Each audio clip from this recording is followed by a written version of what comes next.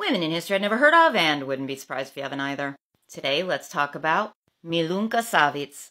Milunka Savic was born in 1888 and passed in 1973. She was the first woman to serve in the Serbian army, and the most decorated woman in the history of warfare. Not much is known about her early life, but it would appear she had a brother who was sickly. When he was drafted in 1912 for the Balkan Wars, she took his place, as you would. As a combatant, Milunka was a force to fear. It's said that she was wounded in battle no less than 9 times. All her wounds were treated without her having to undress. Well, all but one. She caught shrapnel in her chest from an enemy grenade. Field doctors, you know what they found. The commanding officer wasn't sure what to do with her. I mean, she kicked ass, but she should be punished for being a woman. But because of her badassery, he couldn't justify punishment.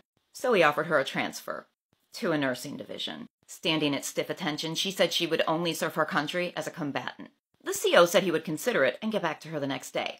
Still standing in attention, she said, "I'll wait." He was back in an hour with her next assignment.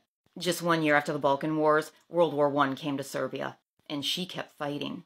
Eventually, the Serbians were forced to retreat. Milunka and many others joined the French, and kept fighting. In 1917, she proved again why women belong in battle. See, nobody would cross no man's land. It was called no man's land because it was a strip of land between the Allied and German forces, and considered way too fucking dangerous. No cover and all. Milunka didn't give a shit. She grabbed her grenades and started taking out trenches while she crossed.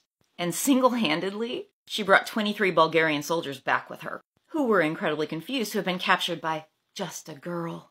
After the war, the French offered her a military pension and an apartment.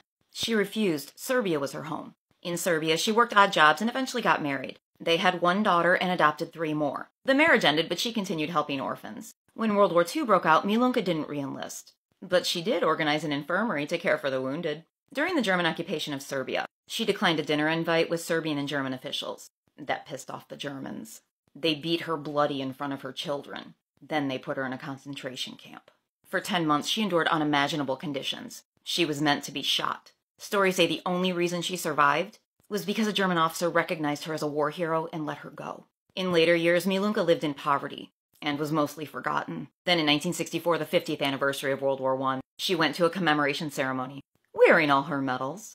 Oh wait, did I mention those? Between Serbia, Russia, France, and Great Britain, she was awarded 12 medals. No other woman before or since has been more decorated. Today, Milunka is a Serbian war hero. In 2013, her body was reinterred in the Alley of the Greats. It's where distinguished Serbian citizens and war heroes are buried. Milunka Savic was fierce, fearless, unparalleled in courage, and nearly erased from history. But each time we speak her name, and others like her, their bravery and memory echo in eternity.